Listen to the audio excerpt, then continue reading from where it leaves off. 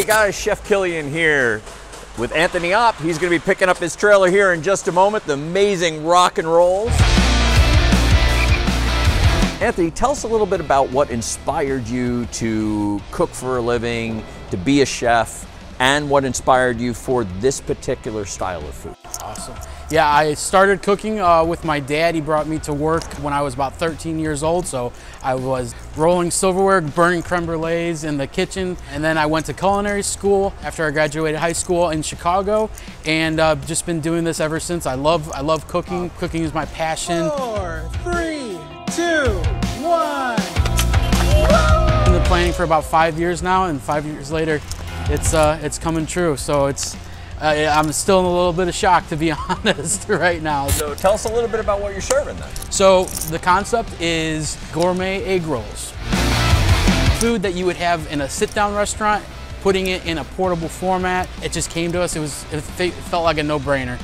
I'm a big fan. My saying used to be everything should be a sandwich. Yes. Just being a restaurant manager for 26 years, I never had time to sit down and eat, so I always had to eat on the go. So that's an incredible vehicle to be able to have. I know it's kind of like who's your favorite child, but what's your favorite roll that you're serving? My favorite would be the chicken Vesuvio.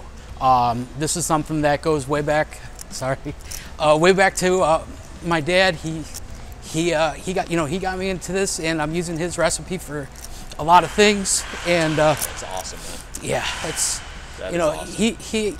He passed a few years ago, so I really wanted him to be a part of this. So, but he is. Yeah, he's definitely here. He here. may not be here physically, but he's here in spirit with you, my friend. Yeah, so that's my favorite. We actually named one of the side dishes that we're serving with it, Papa Jim's Slaw. It's a twist on the regular coleslaw. It's going to be an Italian dressing served with a little bit of blue cheese and tomatoes on top. Really nice accompaniment to all the rolls that we're going to sell, and it's just a way of keeping that tradition going.